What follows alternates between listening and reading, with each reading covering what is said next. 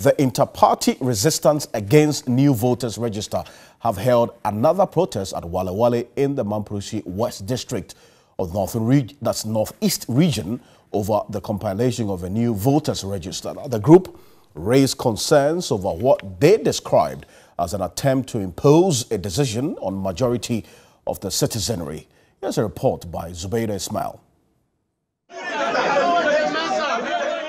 The demonstrators comprising members of the National Democratic Congress (NDC), People's National Congress (PNC), All People's Congress (APC), and Progressive People's Party (PPP accused the Electoral Commission of doing the bidding of President Akufo-Addo, citing the recent decision by the President on the national referendum.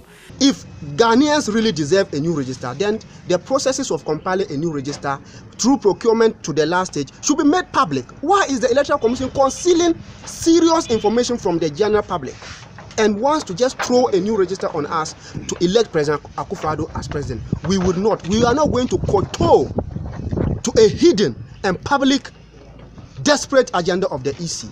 The Northeast Regional Communication Officer of the NDC, Imoro Abdul Razak, said the demonstration will not come to a halt anytime soon until the electoral management body rescinds its decision. Election in Ghana is run on consultative basis. We need to consult all stakeholders, get them on board so that we have peaceful and credible election.